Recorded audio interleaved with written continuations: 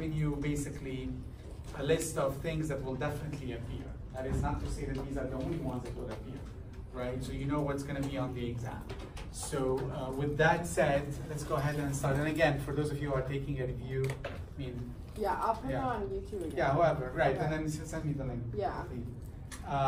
Okay, so and you know, just in case you haven't gone through the whole material, you will notice that there are some that I did not lecture. In fact, I only lectured on 11 because 9, 12, and 13. Well, 9 is really a review from Bio 1. 12 and 13 are fairly easy. And in fact, I know it's easy because I'm not going into the more complicated part. So that's why I've posted the PowerPoint, and you should be able to study that, and then that alone. You don't have to look at any other stuff besides it. With the DNA structure, let's start with that one. And again, one final note before we start is that I will ask you questions as if you are ready to take the exam, right? So don't feel bad if you can't answer all of them, but I stand by this assertion. Feel bad if you can't answer any of them, right? Because we're well into the process. Okay, so DNA structure. There will be equal numbers of concepts and then problems. So I'll give you some examples of concepts and then we'll work out a few problems, right? Some examples of concepts would be as simple as, for example, let me start out with one that's moderately hard. True or false. Remember, the format is the same, by the way. The format is the same. You have 50 questions, 40 that are A, B, C, D, E style, and then 10 that are true or false. You'll still be divided into 2 sections, 1051, 1061. So, true or false. A nucleoside is bigger than a nucleotide. True or false? False what? Right, exactly. A nucleoside. Now, you're not responsible for structures, like drawing out structures. You are expected to know that the nucleoside is the sugar and the base. You add a phosphate to it, it becomes a nucleotide, right? You do have to know what are the purines, what are the pyrimidines. Right? You do have to know that a purine is a double ring, a pyrimidine is a single ring. You do have to know complementary base pairs. That's clear. You have to know what is directionality, right? So what is the directionality in DNA? It is 5 prime, 3 prime. What does 5 prime mean? You have a free, and then we all said you have a phosphate, and the 3 prime is a free hydroxyl, right? You have to know what is anti-parallel, right? You have to know, this is really it as far as, what's the difference between DNA and RNA, right? RNA has uracil instead of thymine. DNA is usually double-stranded. RNA can assume single-stranded structures. You have ribose instead of deoxyribose, right? Going back to the true-false, here's another one. True or false, the sugar in DNA is bigger than the sugar in RNA. Bigger as far as size. The sugar in DNA is bigger than the sugar in RNA, and that's false. Why? Because the sugar in RNA, I'm sorry, it is, I forgot if it's bigger or smaller. Let me rephrase so that I remember it vividly. So the question is, which is true or false? The sugar in DNA is bigger than the sugar in RNA. And that is false. Why? Because the sugar in DNA is what? Is deoxy. If you're removing an oxygen, it can't be bigger, right? Even though we're talking about nanoscales, if you will. It is not true. It is smaller because it has less oxygen, right? So let's do a few problems, and then let's start with one that's fairly straightforward. You isolate the DNA from the DNA of a bacterium, and then you are told that it is a 10% adenine, right? What is the percent of cytosine? And then we should be able to do it mentally. Then the answer is right away. Yeah, then a lot of us said 40%. Now why? Since it's double-stranded DNA, you know that the percentage of A would equal to the percentage of T. So that takes out 20%, right? What's left is 80 divided by 2, 40%. Does anyone have a problem with that? Okay, now I can ask you the same example in a different way. Same material, just in a different format. So let's change it. Now let's make it harder. So Well, it's not really harder. Let me just use the same, just different format and then go to a harder question. Let's just write out a few bases.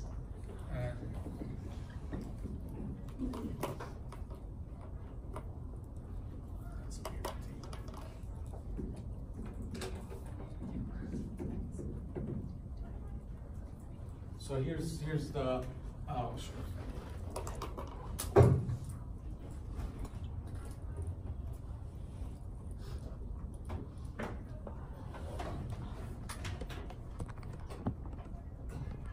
Okay, so percentage of A, let's say, is 10. This is 30. This is 20. This is 0, and this is 40. And then here's your P, single-stranded DNA, single-stranded RNA, double-stranded DNA, and double-stranded RNA. So, and I can give you, several different molecules. Which category would this fall? Right? If you have given these, which one is the answer? Is it single or double RNA? Right, so why is it RNA first? Because it has uracil, not thymine, right? So automatically you've ruled out the DNA. And it has to be single-stranded. Why? Because if it was double-stranded, what would you expect? You would expect the A to be equal to what? To the U, and the G equal to the C. They're not. So it has to be single-stranded RNA. So I don't have a problem with that. Okay. Now, here's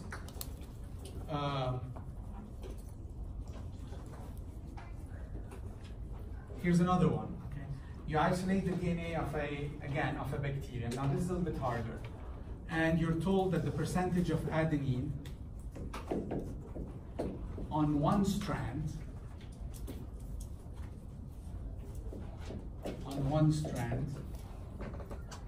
is 10%. What is the percentage of adenine in the entire molecule? Excuse me. If you're told that the percentage of adenine on one strand is 10%, what is the percentage of adenine in the entire molecule? It's an open-ended question. What will be the answer? Exactly, you can't tell. Knowing one strand, you can't tell both strands. So then I'll tell you, okay, well, we calculated the percentage of thymine on the same strand and then found out it's 20%. What is the percentage of adenine in the entire molecule? Is that enough? It's still not enough, right? What do I need? What do I need to be enough, I guess? You said the percent. Exactly, I need the thymines on this strand, right? Because if I know the thymines on this strand, I know the adenines on the other strand, and then I average them out, right? So does anyone follow the logic? Again, please stop me if it's not making sense. This is a little bit harder, because knowing one strand will not give you both strands unless you know everything about the first strand, right? So here's basically how we solve this type of problem. So I would put strand 1 here, strand number 1, and then strand number 2. So if I know that the A here is 10%, it's still not enough. And I was told the C is 20%, it's still not enough. And then I'll give you the G is 30%. Is that enough? That's gotta be enough. Why? Because I know now the T has to be what? 40%. Please stop me if it's not making sense. So now I established that the T has to be 40%. And look at that, now it's pretty straightforward. The A on this strand has to be equal to what on the other strand? Right? The percentage of T. A here is equal to 10% T. C here is equal to 20% G. G here is equal to 30% C. And then finally, T is equal to 40% A. Right? So true or false? The final answer is 50%. The percentage of adenine on both strands is 50%.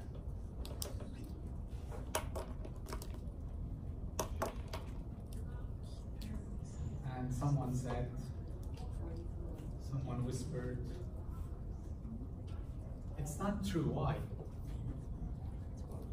If you use that logic, A is 50%, G is 50%, C is 50%, and T is 50%. Now you're at 200%.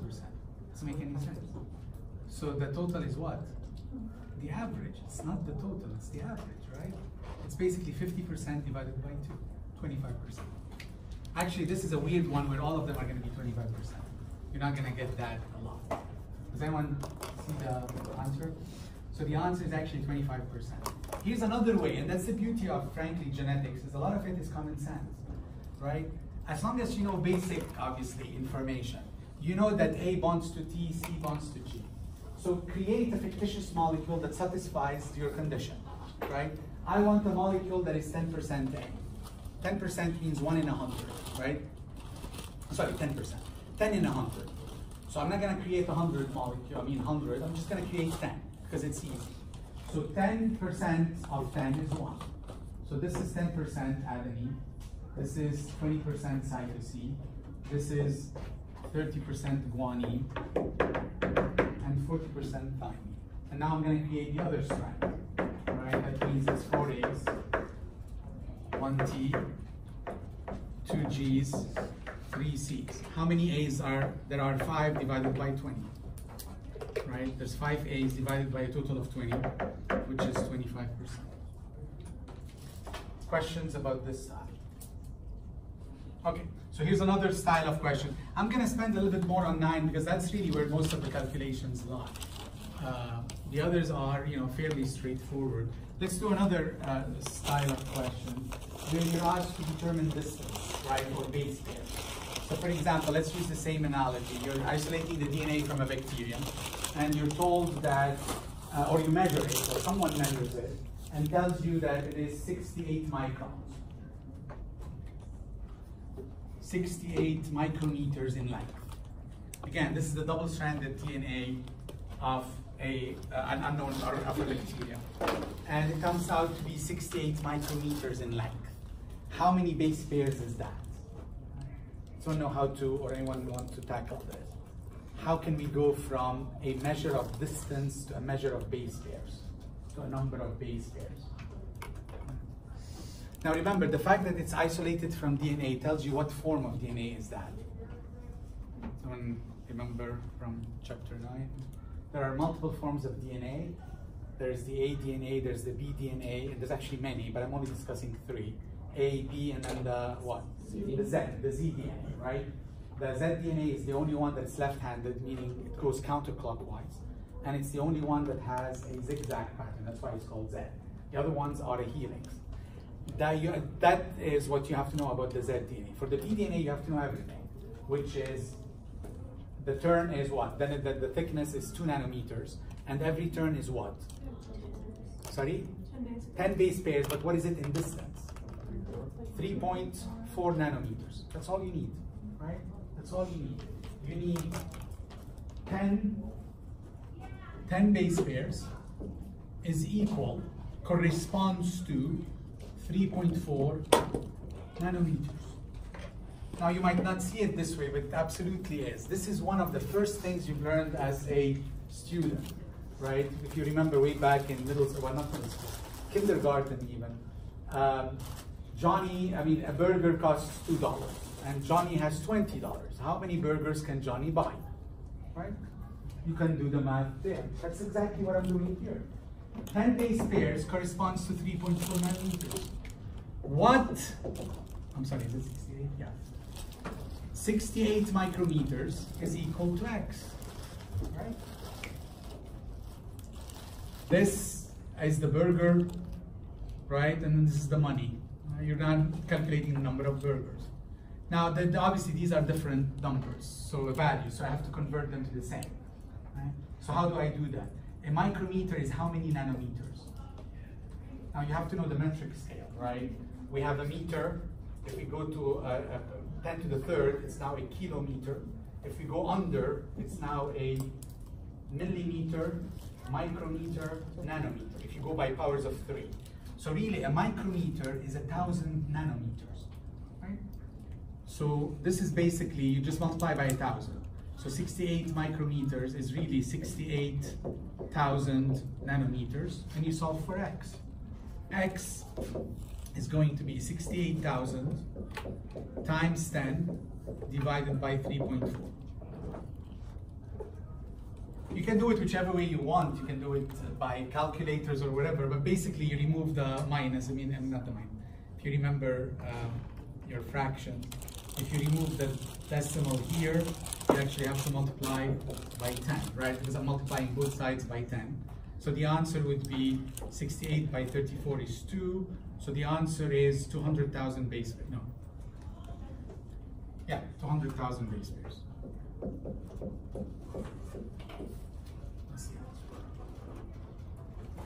Now here's a hint.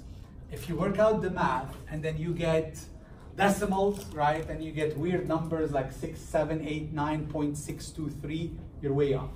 I'm gonna ask it to you that you're gonna get a round number like this. 2,000, 400,000, 2 million, 1.5 million maybe, but you're not gonna get weird numbers. Questions about this? Okay, so here's the question, or here's another question. How many turns is that? How many turns of the helix is that? 20,000, right? Because remember, every 10 base pairs is one turn. So having 200,000 is 20,000 turns. Okay, so let me work out another type of problem.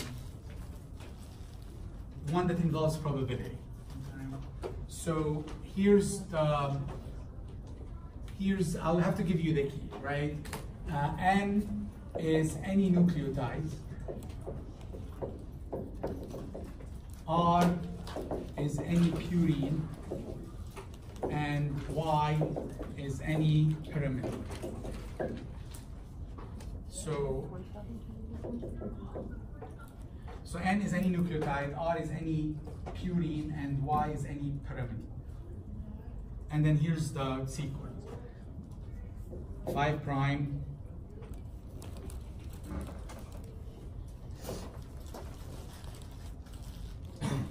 let's just use one granny.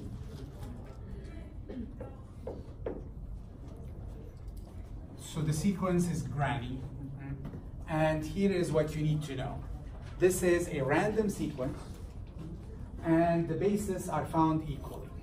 So there's an equal number of C's and T's and G's and A's. That means they're all 25%. Right? So here's the question. How often, what is the probability that you're given a DNA, you close your eyes and you point to a sequence and it is granny? What is the probability of finding granny in any DNA that is random and assuming equal percentages, right? Here we have to use the laws of probability.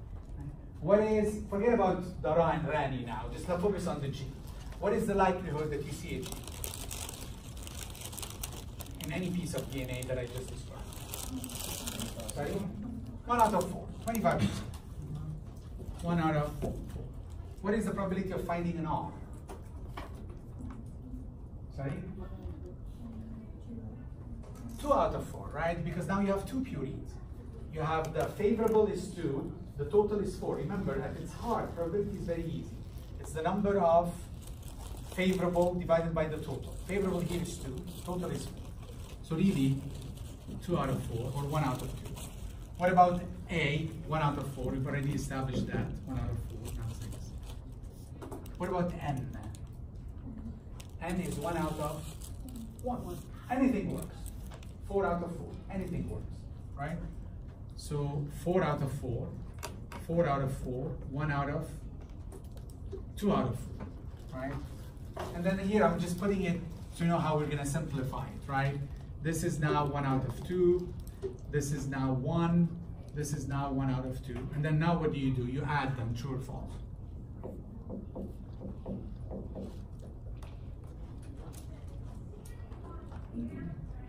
You add them, true or false? Why false? In fact, even if you forgot that it's the AND rule of probability, add them, you're going to get more than 100%, which just doesn't make any sense. You can't get a more than 100% for a sequence. You have to multiply them. It's the AND rule. It's this times that times this times that. Questions about 9? Okay, so 9, that's pretty much it. 11 is the biggest chapter, single chapter in this sequence. And 11 deals with DNA replication. And again, there will be an equal number or good number of concept and problems. For conceptual, you do have to know what is a polymerase. What are the types of polymerases? What can polymerases not do? What does the origin of replication mean? What does the terminus mean? What is the mode of replication called in bacteria? The Greek letter, sorry?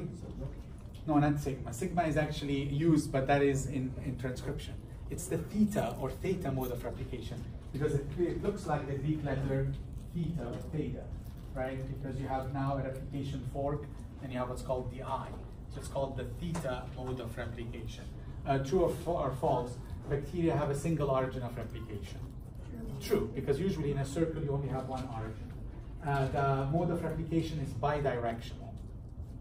True, right? Because it starts, it goes to the right, and it goes to the left, and then it meets at the terminus.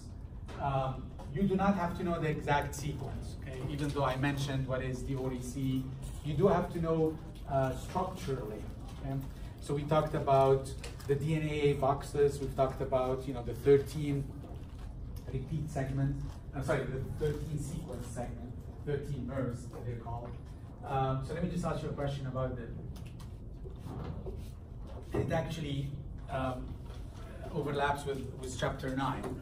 So in general, true or false? Right? In general, origins of replications are rich with guanines and cytosine. True or false? Origins of replications are GC rich. Now you'd expect that to be false. Why? Exactly. GCs are tougher to break, right? They're triple bonded. Most, in fact, not most, all origins of replications are AT rich because these are thermodynamically weaker. They can easily open up. So remember, the more ATs, the weaker the DNA. The more GCs, the stronger the DNA because they're triple bonded. Even though they're weak, 3 is more than 2, right? So yeah, these are things you do have to know. Now, you will get, for sure, 3 or 4 questions on the Messelson-Stahl experiment. And that is the one that, for those of you who haven't got, well, no, you should have, because that's the old module, or the older module. So I do have tutorials on the Messelson-Stahl, where you use the lecture notes and then fill in. But this is a key component of this exam. It's 3 or 4 questions on the Messelson-Stahl. Now, the questions will not be about how you carry it out. I will tell you how it's carried out. I expect you to know how to interpret the results. And that's what we're going to do, okay? So again, if you've done it, good for you. You would be able to test yourself on it. If you haven't or you forgot it, please go back and review it well. I'm gonna go through a power review of the material. And the basic premise behind the Messelson-Stahl experiment is by that time, the DNA had been discovered, the structure of the DNA had been worked out. And the key was to figure out how it replicates. And there are 3 models of replication that were proposed. There is the conservative, there is the Watson and Crick model, which was the semi-conservative model. And the semi-conservative model was pretty straightforward. And the idea, this is your DNA, the DNA opens up, and then you put new DNA here, you put new DNA here. So at the end, you're gonna have semi-conservative. Half old, half new, half old, half new. That's semi-conservative. But in reality, in fact, if you could argue it's actually easier, it makes more sense to have conservative, right? Where conservative, basically, you have this gets replicated and it keeps it, and while keeping the other one separate.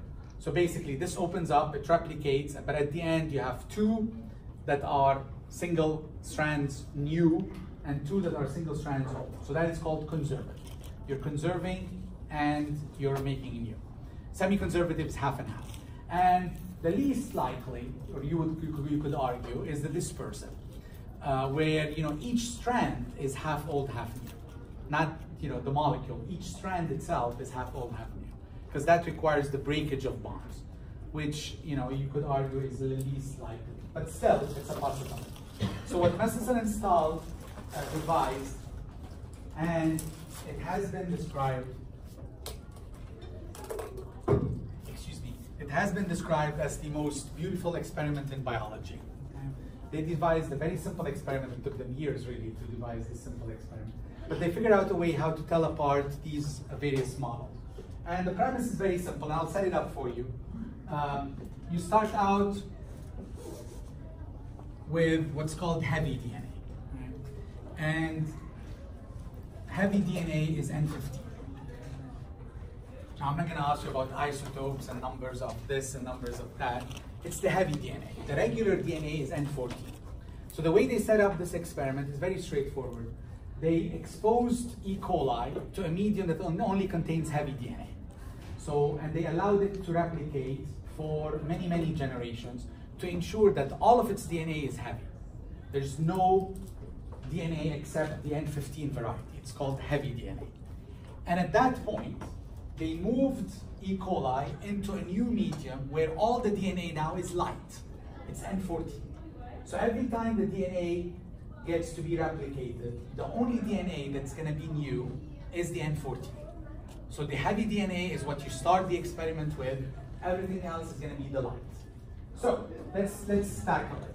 Let's assume it's semi-conservative, which is the one that it worked out eventually. Let's assume it is semi-conservative. So this is the easiest one to frankly draw out, because all you need to do is put new DNA in red, let's say, and put it right there. That's your new DNA, right? So at the end of the experiment, one round that is, what do you get? You get two molecules, right, that are half old, half new. 14.5. Does anyone have a problem with that? Okay. And let's say we were to spin it in a ultra centrifuge. Density gradient centrifugation. I'm not going to expect you to know the molarity of cesium chloride or does contain cesium chloride to begin with, but you are expected to know how would they precipitate. Right? So here's our tube. Now remember, 14 is lighter, 15 is heavier. So if you were to spin it, 15 will go to the bottom, 14 will stay on top, and 14.5 will basically form in the middle. Right? So if you spin these in this tube, right, how many bands would you expect? One, because these are exactly the same molecule. They're exactly the same molecule, they're exactly the same density. So you would form only one band, which is right in the middle. This is where N14 would have been. This is where 15 would have been. You only form one band. Okay? Does anyone have a problem with that? Okay, so let's take it another generation. Let's take it one more generation.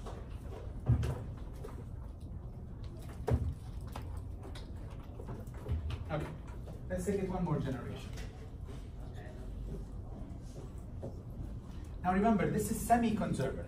Right? Semi-conservative. So using letters, using colors, we're gonna get how many lines? Well, we're not using colors. Using lines, how many lines are we gonna get? We're gonna get 8 lines, right? Because each line is gonna give you 2, right? So here I'm gonna get 2, I'm gonna get 2, I'm gonna get 2, I'm gonna get 2. Now which colors would you expect them to be? I'll start you off. Black, right? Followed by what? Red, red, red, red, red, red, black. Again, all you need to do, guys, is put 2 reds in the middle. That's your new DNA, it's all red, right? So I'm gonna get black, red, red, red, red, red, red, black. How many bands will I get here? I'm gonna get 2 bands. Right? Why? Because I have 2 different types of molecules. I'm gonna get one in the middle still, right? And where would the other be? On top. Because remember, 14 is red.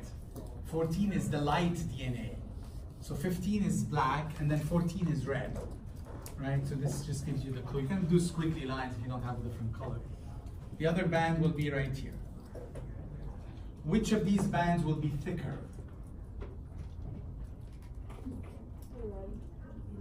It'll be the same thickness, right? Because they have exactly the same number of molecules. Now on the exam, I can't give you thickness, I can't give you brightness, I can't give you intensity of color, so I will probably give it to you as a thicker band, just to indicate that it's, there's more DNA there. Does anyone have a problem with that?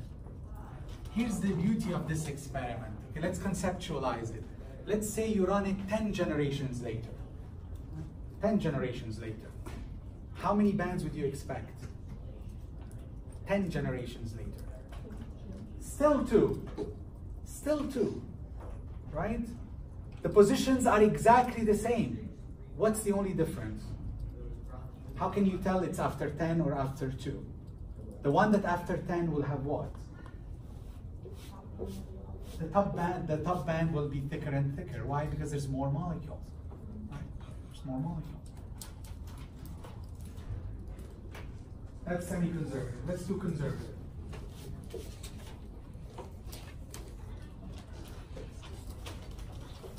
Let's do conservative. Conservative. After one round, you get 2 molecules still. Only now, because it's conserved, you're going to get black, black, red, red. Right? Because it's conserved. So I'm going to get black, black, and I'm going to get red, red.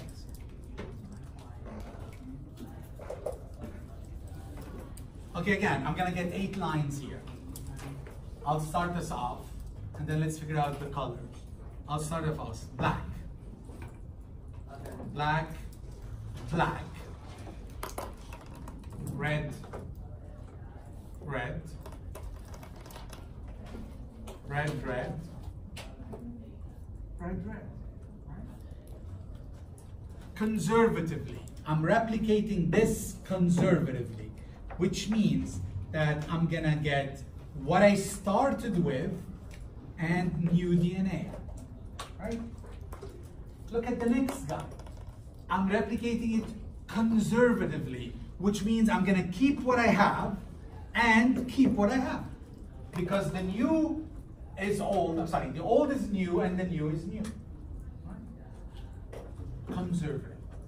So, how many bands do I get on the top one? I'm going to get 2 bands. One at 14, one at 15. Don't worry about the colors here for the band here. Just put them all in the same color. What about here? How many bands do I get? Still 2, right? One at 14 and then one at 15. But what's the difference? The one at 14 is going to be what? Thicker or thinner? The one at 14. Thicker, because there's 3 times more DNA. So I can't give you, more intense. I'll give you a thicker band. So it's going to look something like that. Does anyone have a problem with that? Dispersive. Dispersive is really in some ways the easiest to conceptualize, although the hardest to draw. And dispersive is, instead of getting like a full black and a full red, you get a combination of black and red in each line. So it's going to look something like this.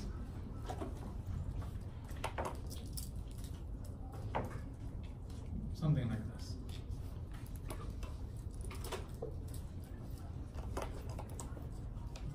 Something like that. How many bands will this form if you were to spin it? Still 1, because it's the exact same molecule, right? And it's 14.5. So it will still form 1 band in the middle. That's your 14.5. Now, you carry it out to a 2nd generation and a 3rd, etc. Right? How many bands would you expect? You still expect 1. But what's going to happen as you go generation to generation? This band gets thicker for sure because there's more molecules, and gets higher, lighter. Right? So you're going to still get a band, it's just going to get thicker and then higher. So instead of just forming here, it's going to form slightly above and then slightly above. And if you were to leave it long enough, that 14 would essentially wipe out the 15. The 15 would be so dilute it doesn't make any difference. It's now right at 14. Now let me ask you one conceptually, numerically, okay? And if you can solve this one, then you're ready for this portion. assuming conservative replication, okay? Assuming conservative replication. And you're carrying it out, assuming conservative replication. You're carrying out a Matheson-Install experiment to 5 generations. To 5 generations, meaning after 5 generations. How many hybrid molecules would you expect? Assuming conservative replication, carrying it out to 5 generations, how many hybrid molecules would you expect? And the answer is, sorry? None. In conservative, you don't get a hybrid. That's by definition, right? Conservative, you're going to get black, black, red, red. You're never going to get black and red in the same molecule. So the answer for that one would be 0, right? Part 2, what ratio of heavy to light DNA would you expect? What is the ratio of hybrid to light DNA after 5 generations? Now, the easiest way to do it is figure out first the number of total molecules, right? After 5 generations, how many total DNA molecules would you expect? What, yep. The ratio? Yeah. Like 1 to 9? 1 to? 9. You're close, but not 9. Why 9? 9 is a weird number. You multiply by 2, you're almost there, right? You multiply by 2 every time, right? So let's do the total number first. After 1 generation, how many molecules would you expect? 2, 4, 8, 16, 32, right? I'm doubling every time. I'm not adding. I started out with 2, 4, 8, 16, 32. Aha. 32 molecules. How many of these do you expect to be heavy? Only one. The one that I drew on the far left. Everything else is red. So the ratio is really 1 to 31 or 1 to 32, depending on your frame of reference, right? There's only going to be one molecule that is heavy. Everything else is going to be light. So again, that's enough for the Matheson-Install experiment. There's a big tutorial. If you're still struggling, please see it. But that is the style of questions to expect. Whether it's ratios of molecules, whether it's the banding pattern, whether it's what do they look like. You are expected to know the proteins and put them in order, right? So for example, I do expect you to know the order of the proteins. Let me just give you an example. And again, you might not be able to solve it today, but please try to, or please do by Saturday. So let's just number a few proteins here. So I'll mention, for example, DNA pol 1, DNA pol 3, and remember this is bacterial replication. DNA A,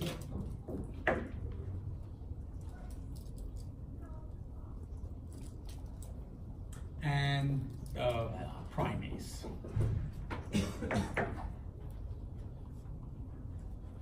So I mean, I can add 1 or 2 more. It doesn't really matter, but just to get the idea. So these are 4 proteins.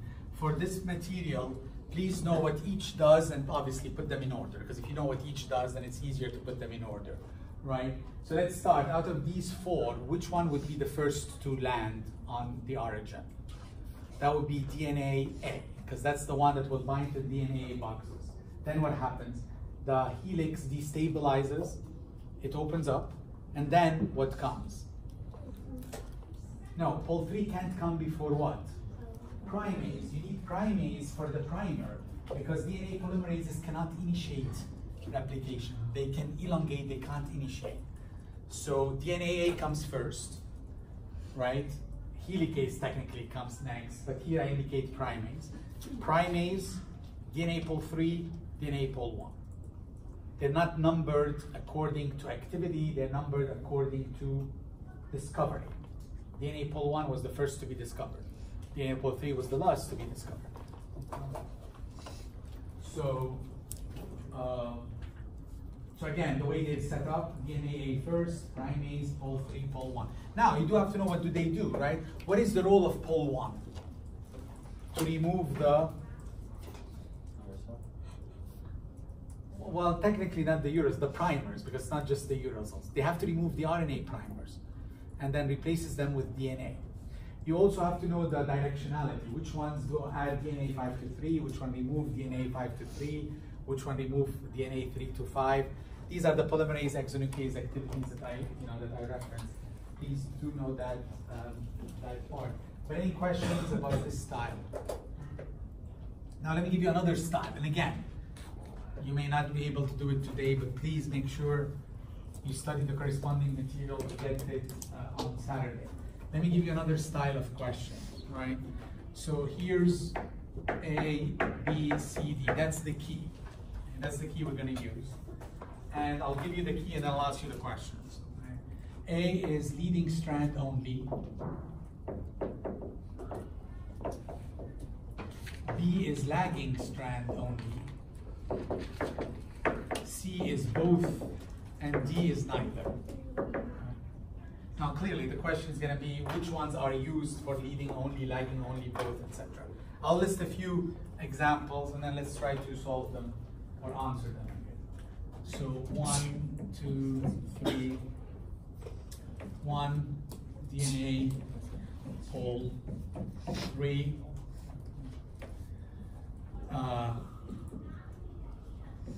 primase. Actually, let me go in order. This one. Okazaki fragments, primase, and 4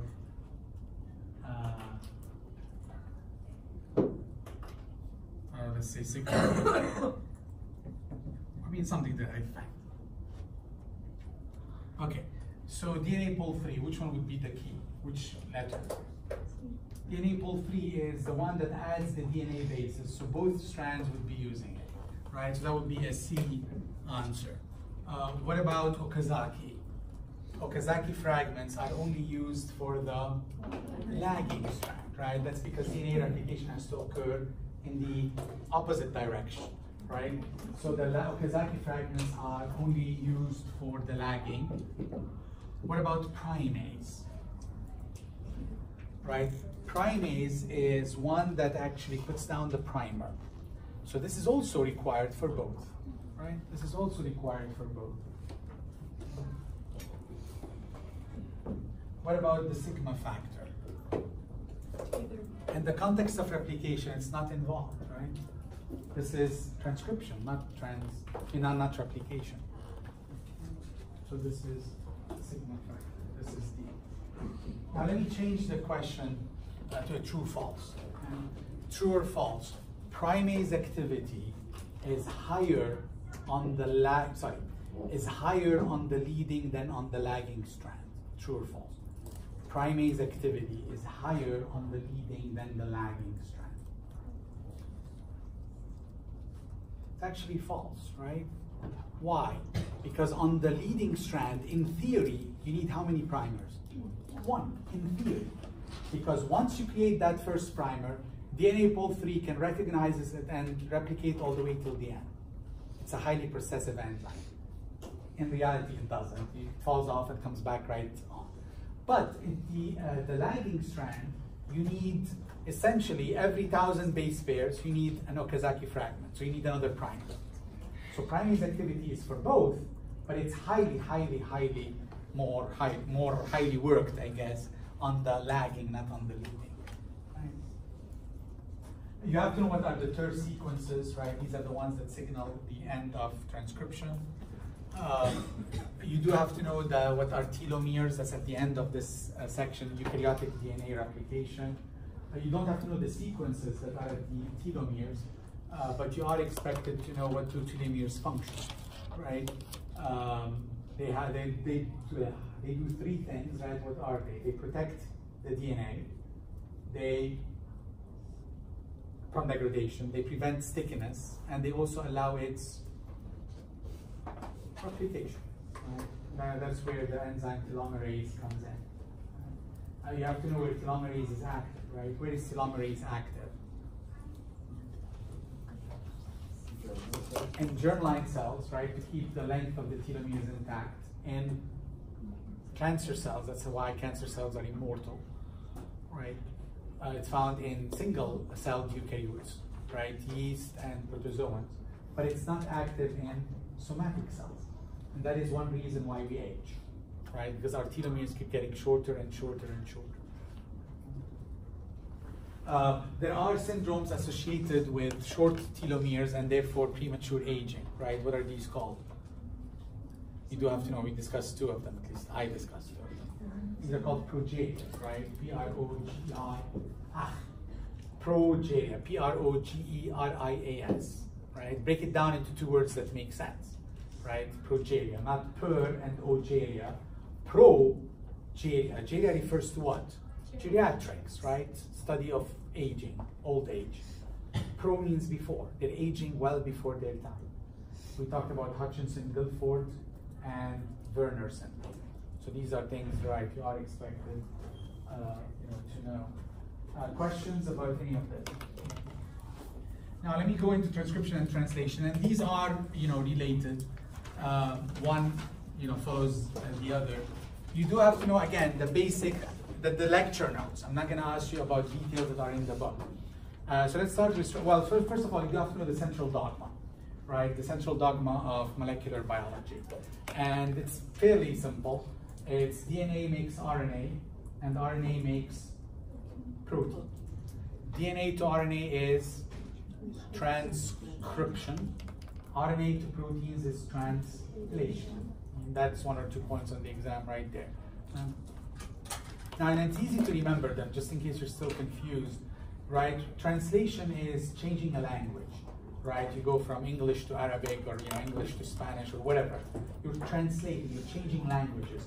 Transcribing, you're keeping the language, but you're changing the form, right? Some of you may have worked as a medical transcriptionist, right? So you take, the audio of the physician or the nurse practitioner, and then you type it out. You're still using English, let's say, but you're going from audio to written. You're not changing the language, you're transcribing it. Same thing with RNA and DNA. They're the same language, nucleotides. Proteins are a different language, amino acids.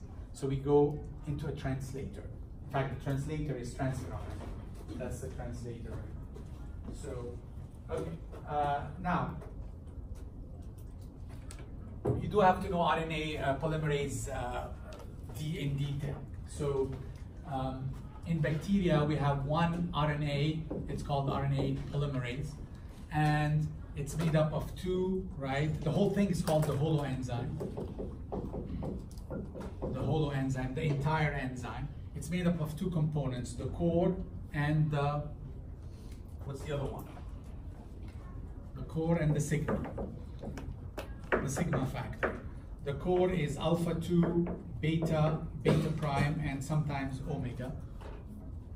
And then the sigma factor is just the Greek one letter, the Greek letter sigma, which is a B on its side. You put them together, it's called the holoenzyme, right? What is the only role for sigma? Finding the promoter, right? As soon as it finds the promoter, sigma gets lost. And then the core continues all the way till the terminator, right? You do have to know the differences between transcription and replication, right? For example, true or false. Transcription, there's only one template per gene, true or false. In transcription, there's only one template per gene.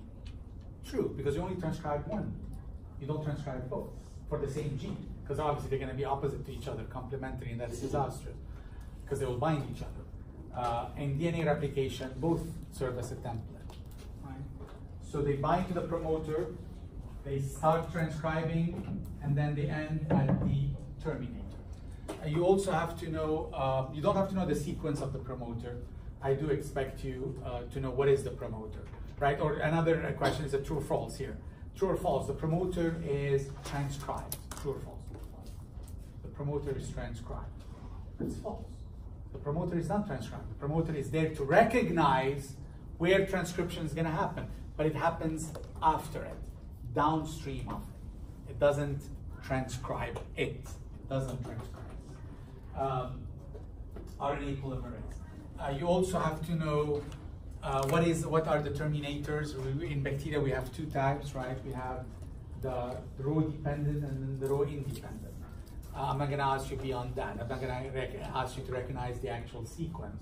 but do know the difference between rho dependent and rho independent is, strangely enough, the dependency on rho. What is rho? Rho is a protein called RHO. That's rho.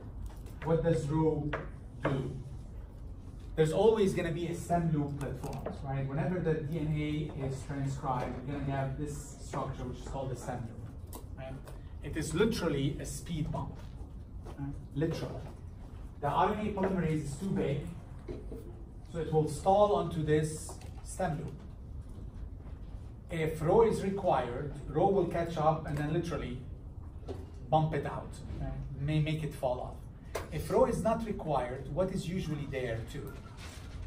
Usually there's a string of U's after the stem loop, and these U's will be bonded to A's in the DNA. Remember, UA is the Watson and Crick-based pairing. And UNA, I did mention it in the lecture and also in the slide, well, in the slides of the lecture, I guess. This is the weakest thermodynamically speaking bond. GC is the strongest, AT is next, AU is the least, the most weak. So these spontaneously fall off. They are so weak, they just spontaneously fall off and transcription ends. And then the chapter ends with the differences between prokaryotes and eukaryotic transcription. And if you look at the notes, you'll clearly see what I'm referring to, or what I'm now referencing, is I tell you that the details of the slides are not important. So you have to know it qualitatively, if you will, not quantitatively. So for example, I do expect you to know the differences in polymerase. What does RNA pol 1 do, pol 2, pol 3 do? I do expect you to know that in RNA of eukaryotes, it is long-lived. RNA of prokaryotes is short-lived. You have to know that RNA in prokaryotes is polycistronic, RNA in eukaryotes is monocistronic. I do expect to know that it is heavily processed, What happens at the 5' end? It picks up a, what's the 5' end modification in mRNA of eukaryotes? Sorry? It's a modified guanosine. It's called the 5' cap. At the 3' end, it picks up a poly A tail. I don't expect you to know the G, how the G is bonded. And in the middle, what happens?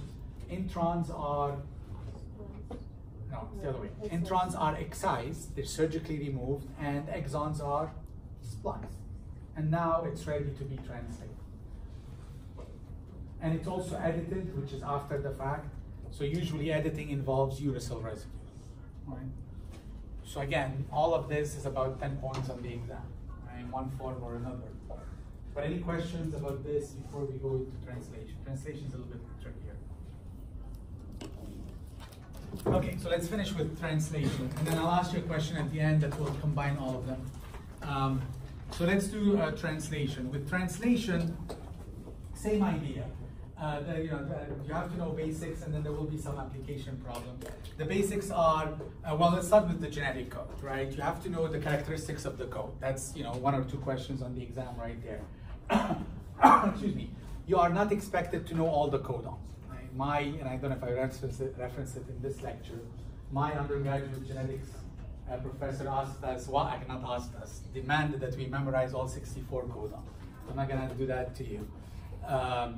But you are expected to know the basic codons, right? The basic codons are the start, which is almost always what? AUG, which codes for methionine. That you have to know. You have to know the 3 stop signals, which are UAA, UAG, and UGA. And then you have to know the variations. The variations meaning the code is degenerate with 2 exceptions. AUG is methionine, and UGG is tryptophan. Other than that, you don't have to know any codons. If I do ask you to translate, I'll provide you with the code. But you are expected to know the features of the code, right? So for example, it's a triplet, meaning every 3 letters code for an amino acid or stop. It is written in the form of mRNA. It is degenerate, meaning more than 1 codon can represent the same amino acid. It is commaless, there's no commas. It is, what else? It is biased, exactly, meaning the codons are not used equally, right? And then finally, it is nearly universal. It is not universal where every single organism has the same exact code.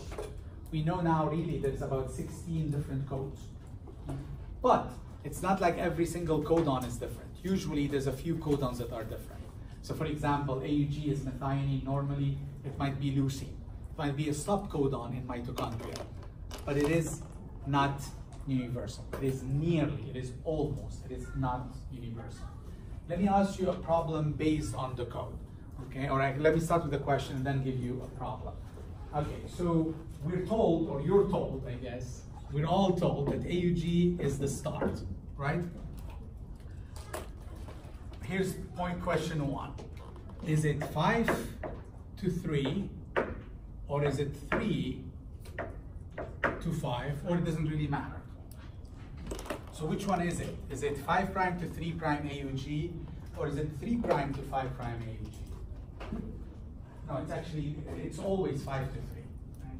By convention, whenever you're given anything in DNA or RNA, this is the convention. Left is 5, G is 3. 5 to 3. And so that's point 1. Aha! Point 2, which is a little bit trickier in a sense. AUG is the start codon in mRNA. What is it in DNA? Which is really where the code should be in the first place. Because remember, RNA comes from DNA. So if you're told that AUG, which you are, AUG is the start codon in mRNA. What is it in DNA? What is the start codon in DNA? Now your first inclination, as mine was, frankly, whenever we discussed this way back, is to start complementary bases. In reality, no. It's not how you do it. If AUG is the start codon in mRNA, the start codon in DNA is what? Is A, TG, absolutely. This is all you need to do. This is all you need to do. Take the U and stick a T in its stead. So stop codon is UGA, TGA. Stop codon is UAA, TA. And that is simple because the code in mRNA is given as the coding strand. This is something that you have to go back and review from chapter 12. You have to know the difference between coding and non-coding strand. Whenever your mRNA code is given, it is actually given as the coding strand, which means you simply take the U's, put the T's instead. Now, if it has no U's or T's, then you can leave it alone. So if you're told, for example, AAA is leucine, AAA is leucine, whether it's DNA or RNA. The only difference is that you change the U's to it. That's the only difference. Okay? So keep that in mind. Let me ask you a probability question real quick. Let's say you isolate a DNA from an alien, and turns out they have 5 bases. They don't have 4 bases, they have 5 bases. They have the same 4 that we've talked about, which we know, A, C, T, G, and they have a B, let's call it bosamine. So they have adenine, guanine, cytosine, thymine, and bosamine, 5 bases. It is still a triplet code. It is still a triplet code. How many codons does their code have? Right? So I'll give you some choices just to get us started real quick. So here are your choices. A, 3 times 5. B, 3 plus 5. C, 3 to the 5. D, 5 to the 3. E, none of the above. So again, here's the given. You have 5 bases, but there's still a triplet code. So what is the answer for the number of codons? Now, even if you're being logically, hopefully, B doesn't make any sense. I'm just putting it to add a letter choice, right? Does A make sense? Even A doesn't really make sense. How in the world do we come up with 3 times 5? They have unrelated. So you're down to basically C, D, and E. How is it, right? And at its heart, it's the android. That's all it is. How many bases is a triplet? 3 bases. So I have 3 choices, right? I don't have 3 choices, I have 3 bases. Each can be occupied by how many different letters? 5. So this one has 5, this one has 5, this one has 5. So what's your answer? 5 times 5 times 5. 5 cubed. if all else fails, how many codons do we have normally? 64. Is 64 3 to the 4 or 4 to the 3? It's 4 to the 3. 4 times 4 times 4. Right? If on the other hand it's a quadruplet code, you throw in another 5. Right? You do have to know the structure of tRNA. Right? What is tRNA? Where is the anticodon? Where does the amino acid bind? You have to know that part. You have to know the composition of the ribosome, the 30S, the 50S. You have to know a translation in order. You have to put the steps of translation in order. Right? Just like we talked about for DNA replication. And then for that one, just in case you haven't seen the notes yet, I've referenced a movie actually that my class did back, 12 years ago almost. 11 years ago. We called it Lost in Translation. Some of you may have, any of you have seen it. Oh, come on. It actually has about 120,000 hits on YouTube for a science movie. That's not too bad at all. But anyway, we actually walk you through the steps of translation. Right? So where I walk you through the A, the P, the E, and then we all act it out. So you do have to know these parts, whether you watch our movie or a much more successful movie, or just don't watch any movies and rely on the notes, or rely on your friend. It doesn't matter. You still have to know the note. Right?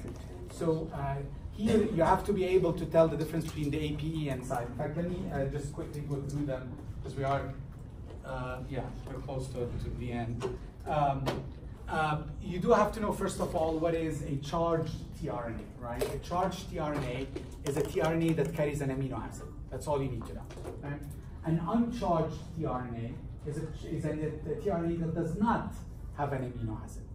You have to know the enzyme that charges tRNAs. What are these called? Amino acyl tRNA synthetase. Excuse me. You have to know that part. And the ribosome has 3 sides. Has A, P, and E. A for acceptance or amino acyl, P for peptidyl, and then E for exit. So this is again stuff that if you haven't come across to it, it sounds like totally weird material, but you do have to know it. And then, excuse me, so you do have to know the steps, and you have to know that normally the tRNAs are, translation usually uses guanosine triphosphate, not ATP. So that is one rare exception in nature where ATP is not used, GTP is. Okay? So that part you do have to know. And then you do have to know the steps, and I'll summarize them real quick. So I'm sitting in the ribosome, so to speak, and the messenger RNA is cutting across me. So you have to imagine the messenger RNA is coming across me. There are 3 sites. You can remember them whichever way you want, but you can remember them as the Environmental Protection Agency or APA. Regardless, P is the middle side. Okay? So P is the middle side. A is the acceptor side, which is on my right, and then E is the exit side, which is on my left. So what I'm going to repeat is exactly the same thing, regardless. Okay? The first tRNA that comes, this is the tRNA, this is the amino acid. The first tRNA that lands where? In the P side. And this amino acid is always what? Which is always methionine. That's always methionine. In bacteria, it's formulated. In non-bacteria, it's not formulated. So mRNA is here, tRNA is here. This is the first amino acid. The second amino acid comes into what? The A side, right? That's why it's called the acceptor side. Now you have to remember the first thing that brings it in is initiation factor 2. This one is called elongation factor T. One way to remember them, EF2, get it? IF2, EF2. 2 though is T for temperature unstable. So now what do you have? You have everything in position to create the first peptide bond. This is the job of peptidyl transferase, which is not an enzyme, it's a ribozyme. So this is now what happened. If you imagine, everything's in the wrong place, right? Because now you have an uncharged tRNA where? In the P site. You have a fully charged tRNA where? In the A site. It's not in the right position. So now what happens? This step is called translocation, right? I've moved one codon. Now what happens? This is now where? In the E site it leaves. This is in the P site where it should be. And the next one comes into the A site. EFTU, peptidyl transferase, EFG for translocation. The next one comes in. tick, and then tick. Now what happens? This continues until what? Until what enters the A site, right? Before the protein breaks. The A site, stop codon comes in, there's no transfer RNA normally, elongation factors can't come in, release factors come in, break up everything. Okay? Let me finish actually with the problem that would kick it again. Someone will actually help me. I'll just use it. Let me use one where it summarizes everything that we've talked about. You do have to know that the beginning of the RNA is what end of the RNA? The beginning of the messenger RNA is always the 5' end. The beginning of the protein is always the, what is the start of the protein? Which letter starts the protein? The amino end or the carboxyl end? You have to know it's the amino end, right? So the amino end corresponds to the 5', the carboxyl end corresponds to the 3'. Right? So let's start with this one to summarize everything. Oh, you do have to know also coupling, direction of polysomes, etc. So let's do this. I'm going to throw in a few letters here. A, C, C, T, A, G, C, G, T. And again, I'm going to modify it a little depending on what I come up with.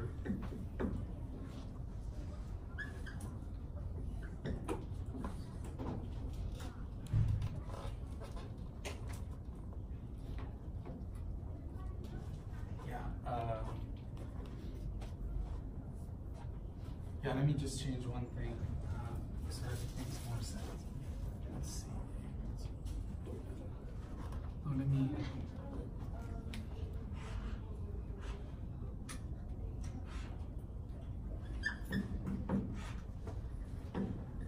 Let's throw in some more.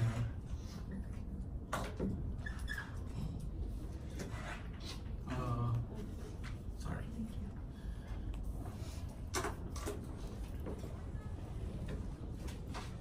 Okay, I think this does it. Okay, I'm sorry, I threw in more letters than I needed to, just to make sure that I covered. Okay, so I think, yeah, I think I'm right. Okay, so I'm giving you a double-stranded DNA. Here's the information. I am telling you that the start codon is in there somewhere. There's a start codon in there somewhere. Label the DNA. Label the DNA and tell me which is the coding, which is the non-coding. Okay. So again, this is 2 or 3 chapters all together. So here's the key. If you're told that there's a start codon in DNA, which letters will you be looking for? Remember, you're looking now for ATG. You have no idea where that ATG is, but you know it's going to be in there somewhere. So this is what I'm going to do. I'm going to scan these letters or these letters and figure out an ATG. I'm going to start with the top and go left to right. Do I see an ATG? No, I don't. Let me start from the bottom. Do I see an ATG? No, I don't. Now let me start from the top over that side. And I'm going to scan to see an ATG, and I don't.